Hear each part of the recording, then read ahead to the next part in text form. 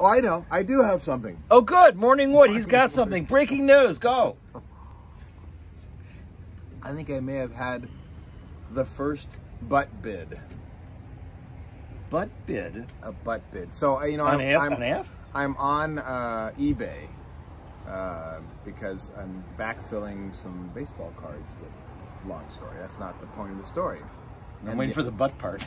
And the other day, I bid on a signed Joe Garagiola baseball for $350.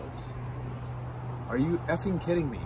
And all I could think of is I had it in my back pocket, and it was open up to eBay.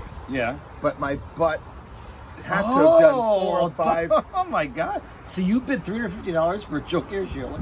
And the minimum bid was $32. And next thing I know, it says, you know, congratulations, you are the top bidder at $350. And I'm just like, what the fuck?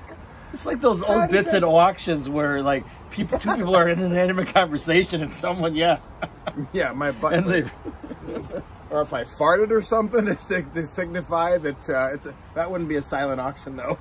See, and what my first thought was, you were doing your cam thing, and instead of wanting to see your cock, they wanted to see your butt. So you would have bid for your butt. But that's bid butts. Yeah, I'm butt sorry. Bid. My mistake. Thank God you can back out of a bid, unlike some auctions where if you commit, you're done. You got it. So there is a way to back out of it. So I backed out of my butt. Good. Which is something that. So where are you at with your collection? I mean, are you almost complete? Well, the backstory is I had every single one of Nolan Ryan's Topps regular issue in a special box, and when I moved. Excuse me. When I moved 20 years ago, the movers stole it. And I'm not even a Ranger, Astro, Angels fan, but I just love Nolan Ryan. He's my favorite player, even though I'm an A's fan. And so it really meant a lot to me. He always has to qualify when he talks about I'm choking up here. He always has to qualify. I'm an A's fan. Just because I buy a card from a guy who never played for the A's, I'm still an A's fan. Oh, Nolan Ryan is just, he's just the greatest of all time. GOAT! And what a crusher. GOAT. So I have, over the years, I said, now I did have his rookie card, which is extremely, not rare, but it's priceless. I did have that separate. So I had that as my anchor. Still have that. Okay. And I still have that. That was not in the same box. But, his other cards, there's some pretty valuable ones. And I had every single one, and boom. So I told myself, when I got a little money, I would backfill. And there's a lot of cheaper ones. So I've backfilled a lot of the cheaper ones, and I'm getting down to there's 2 or 3 that are they're pricey. And so I don't know. We'll see. Wow. But I'm getting there. So it's fun.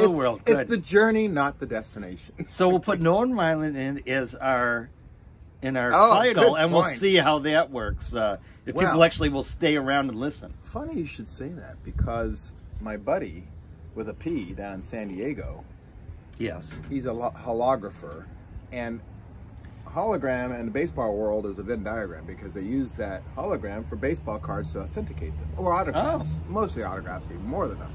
And apparently one of his biggest clients is the attorney, maybe not a client, but anyway, somehow or other he's a right-hand man or something of Nolan Ryan. No way. I wow. know. So someday you might be able to get an autograph. He actually made a little comment like, oh, I bet you he could hook you up, especially if you heard that story. Wow. So I'm trying to find my right moment to go in. And I have a couple of things of like artifacts of Nolan Ryan that I'm wondering, maybe he doesn't even have his own artifacts. I could work out a little trade from my buddy.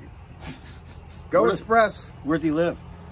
Well, he is an executive with the Rangers, so he's down. You got to be down. He's from Texas, so he's got to have a big ranch down there. He's a Texan through and through. Yeah. Anyway. All right. Well, more to come on that. Nolan Ryan, if you're listening, he's got some stuff you might be interested in. And don't put your phone in your back pocket if you're ever on eBay. Okay. No butt bids. That's your tip for the day. Or don't go on eBay. Just, that's a dangerous place.